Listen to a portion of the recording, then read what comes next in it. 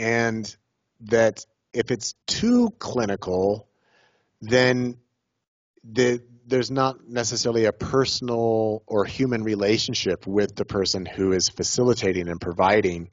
And that I also think that there's room for people as facilitators to work energetically with people that they're working with. There's lots of room for that, in my opinion, and in my experience.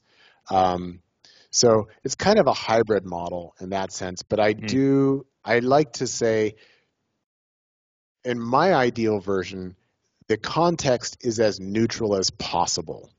Mm-hmm. Whereas, again, if it's too clinical, that's not neutral. It's like we're really trying hard to be clinical. And if it's too ceremonial, it's like we're really trying hard to make everything sacred.